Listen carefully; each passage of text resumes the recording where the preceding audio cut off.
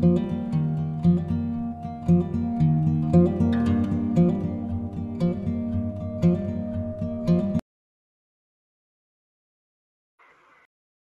everyone, welcome to the next session of ANSYS APDL. I am solving stress analysis of a 4-noded CST element. I have solved this numerical using FEM analysis in the previous session. Please go through the numerical because I will be comparing the solution obtained by ANSYS APDL with a solution obtained with FEM method, which will help me understand if the solution obtained in the previous session is correct or not. So let's get started. Looking at the diagram, I am going to preferences, structural, OK, post processor, element type, add, edit or delete, add. I'll go to solid, quad 4, node 182, OK, options. I'll change element behavior from plane stress to plane stress with thickness, OK. I'm choosing this option because in my question the element is given with the thickness value. I'll close. This element type option is done. Next, I'll go to real constants, add, edit or delete. I'll add type 1 plane 182, OK. I'll give the value of thickness as 10 mm, which is given to me in the question, OK, and close. After this, I'll go to material properties. I'll go to material models, structural, linear, elastic, isotropic. This is what I choose. Young's modulus is given to me as 2 into 10 raised to 5, so 2E5, and the Poisson's ratio value is given to me as 0.25. Okay, this is done. Next, I'll go to modeling, create, key points. This is about adding the nodes to the APDL solution. So in active CS, my first key point, if you look at the diagram, I have marked apply. My second node is at 7550, apply. Third node is at 050, apply, and the fourth one is at 00.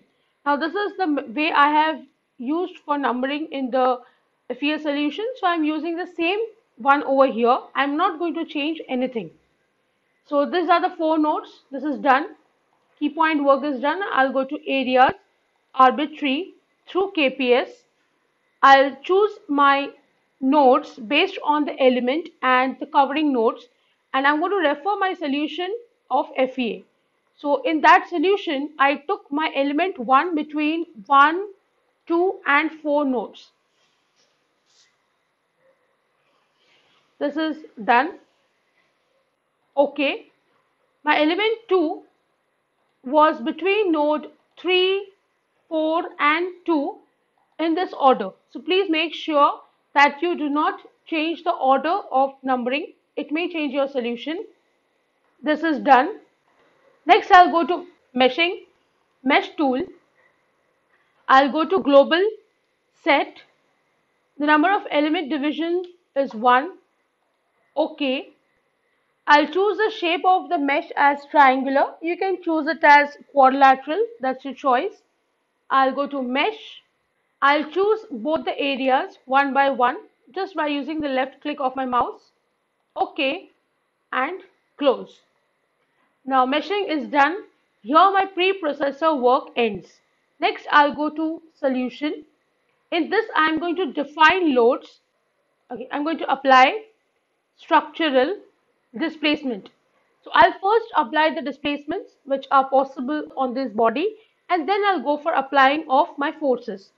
So we are basically going to mark the displacement possible or constraints. So if you look at the diagram, I'll start with my node 1. So I'll go on nodes. Node 1. Here I can see there's a roller.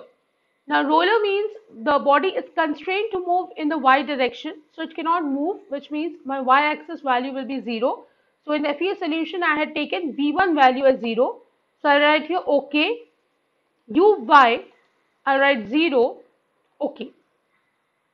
Next, if you see on node 3, it is fixed.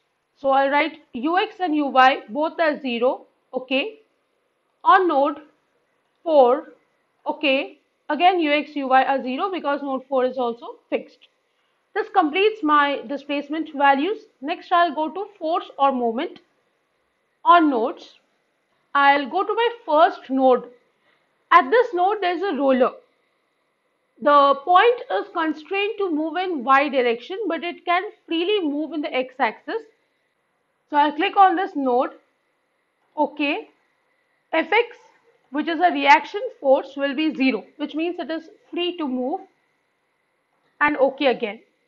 Next on node, I'll go to node 2. You can see in the diagram, at this point, Fx value is 0, and at this point again, the Fy value is given to me as 5000 Newton in the downward direction. So I'll write here minus 5000 Newton. Okay. So this completes all of my boundary conditions.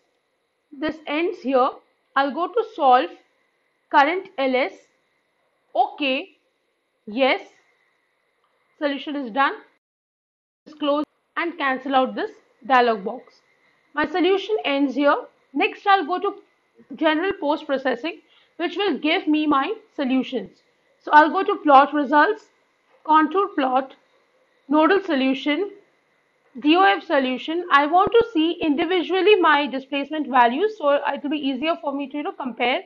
So I'll go to x component of displacement. Okay. Here you can see the value is 0.715 into 10 raised to minus 3.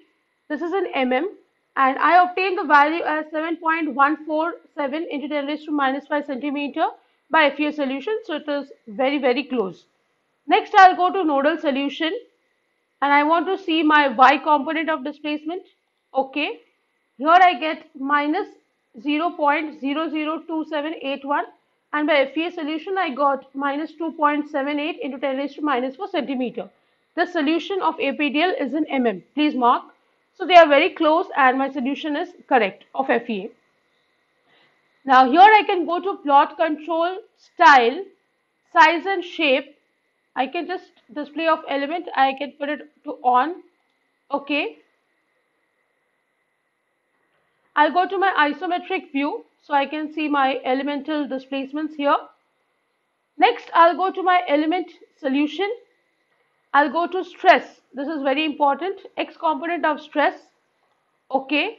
I see the value that I obtained here is minus 0.931 Newton per mm square, and by FEA I obtained it as minus 94.49 Newton per centimeter square. So it's very close. Next we'll go for Y element. Okay. This is minus 11.3559 Newton per mm square, and by FEM solution I obtain as minus 1133.53 Newton per centimeter square. Again very close. And last I would like to see my shear stress value as well. Here I get minus 0.62 Newton per mm square, and by FEA I got as minus 61.98 Newton per centimeter square. So you can see my solution is very close and it is correct. So with this I end the session. I hope you have understood how you are supposed to solve by FEM method and then compare by using APDL solution to know the correctness of your solution by FEM method. See you in the next session. Thank you.